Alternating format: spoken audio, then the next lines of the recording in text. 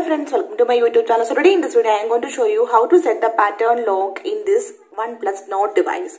If you are new in the channel, please do subscribe my YouTube channel and press the bell icon for more tech videos. So friends, let's get started. Now there is no lock in this device. Just swipe up to unlock. You can see. Now I will show you how to set the pattern lock. For this, go to settings, then tap on security and lock screen. So here you can see the option lock screen passcode. Tap on it. Now it is swipe. Now I will show you how to set the pattern. For that, tap on pattern. Then draw the pattern.